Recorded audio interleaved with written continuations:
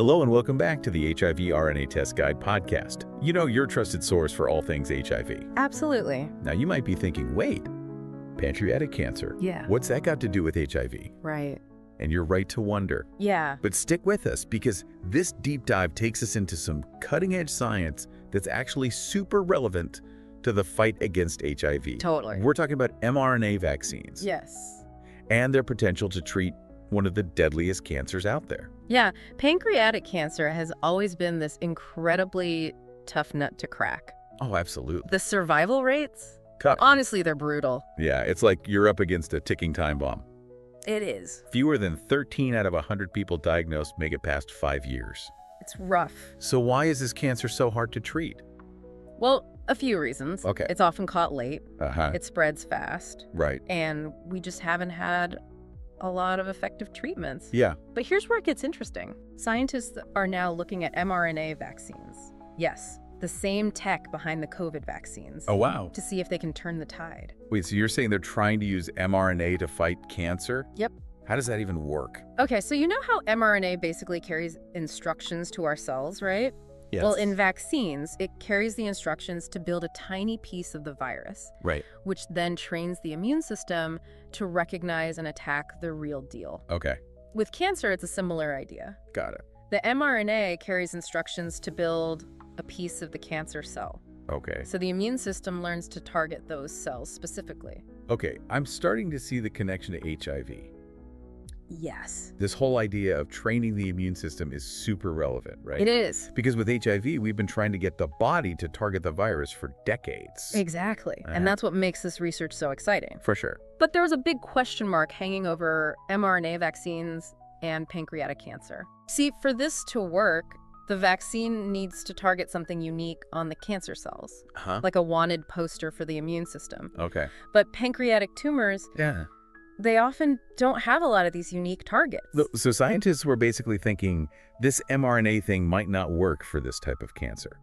Yeah, there was a lot of skepticism, Okay. but then, boom, the study comes out in Nature and it kind of flips the script. Really? It was a small phase 1 trial, just 16 patients, all of whom had operable pancreatic cancer. Right, because with most pancreatic cancers, by the time they're found, surgery isn't even an option. That's right. Yeah. So these patients all had their tumors removed, which is the standard of care. Okay. But then on top of that, they got something extra. Personalized mRNA vaccines designed based on the genetic makeup of their specific tumors. Wow. Like custom-made cancer-fighting instructions. Hold on. So they're basically creating a custom vaccine for each person's tumor. Yeah. That's some serious sci-fi stuff right there. It is pretty amazing. And they got this on top of chemo and immunotherapy. Yep, a multi-pronged attack. Wow. And get this, half of the participants developed a long-lasting immune response against their cancer cells. Really? Their bodies were learning to fight off the cancer, potentially preventing it from coming back. It's amazing. Yeah, it was a pretty remarkable finding, especially because, as you know, pancreatic cancer is notorious for coming back even after treatment. Right. Okay, that's promising. Yeah. But 16 people is a tiny group. Yeah. What would you say to someone listening who's thinking, hold on, is this hype or is this real? Yeah, that's a fair question. Look, I don't want to give false hope. You know, this is early research. Right. But if you're listening to this, you know, science moves in steps. And this feels like a big step. So big step, but still early days. Mm. What does this actually mean for people battling pancreatic cancer right now?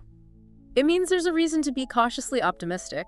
You know, it's not a cure. Right. And we need larger trials to confirm these findings. But it opens up a whole new avenue for research and potential treatment options. And it's not just about extending lifespan, right? Right. It's about quality of life, too. Absolutely. If we can find ways to effectively treat pancreatic cancer, Yeah.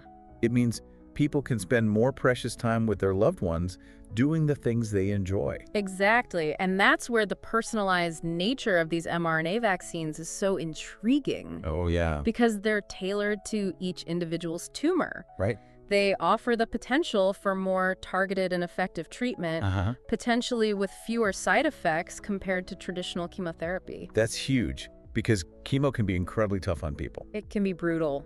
So to have a potential alternative that's more precise and maybe even less harsh, that would be a game changer. It really could be. And this is where I think it's important to remember that we're still in the early stages of research. Of course, yeah. There's a lot more work to be done before these vaccines become widely available. Definitely a reason for cautious optimism. Mm.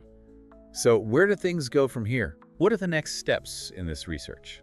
The obvious next step is larger clinical trials with more diverse groups of patients. Okay. We need to see if these positive results hold up in a bigger and more varied population. Yeah.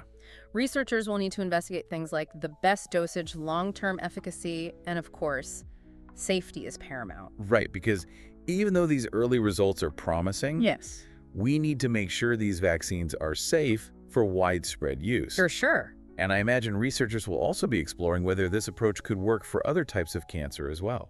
Absolutely. The beauty of mRNA technology is its versatility. Yeah, It's like a platform that can be adapted and modified for different purposes. I see. So if it proves successful for pancreatic cancer, there's no reason why it couldn't be explored for other cancers that have been difficult to treat. And that brings us back to HIV. Yeah. Could this same technology be the key to finally developing an effective HIV vaccine? It's definitely a possibility, you see, just like with cancer. The idea is to use mRNA to teach the immune system to recognize and attack HIV. I get it. The challenge with HIV, though, is that the virus is a master of disguise.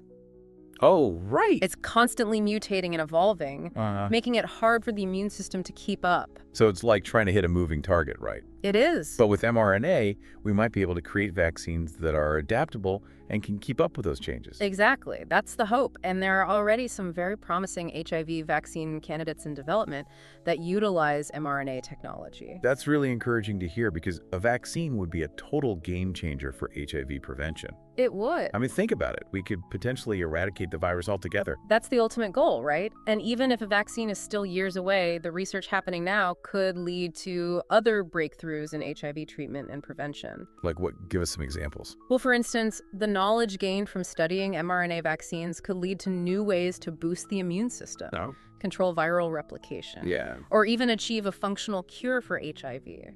Wow. It's a rapidly evolving field, and there's a lot to be excited about. It's amazing to think how far HIV research has come and how much progress is still being made. It really is. It's a reminder that science is constantly evolving, Yes. always searching for new solutions and pushing the boundaries of what's possible. Couldn't agree more. And with dedicated researchers and continued support, I think we can be hopeful that we're moving towards a world without HIV. Well said. So we've gone deep on the science and the potential of mRNA vaccines for both cancer and HIV. We have. But what does this all mean for our listeners who are living with HIV or concerned about HIV? How can they use this information to take care of their health? Well, first and foremost, I think it underscores the importance of staying informed about the latest advancements in HIV research. You know, knowledge is power, right? Right. The more you understand about how the virus works and the potential of new treatments and prevention strategies, the better equipped you are to make informed decisions about your health. Absolutely. We always say that here on the HIV RNA Test Guide podcast, knowledge is key to taking control of your health. So staying informed, that's a big one. What else? I think this research also reinforces the importance of regular HIV testing. Early detection is crucial, especially with the potential for new treatments like these mRNA vaccines. The earlier we can catch the virus, the better the chances of achieving a good outcome. That's a really important point. We have a ton of resources on HIV testing on our website. Great. So if you're listening and you haven't been tested recently or you have any questions about testing, please head over to hivrnateguide.com. We're here to help you navigate all of that.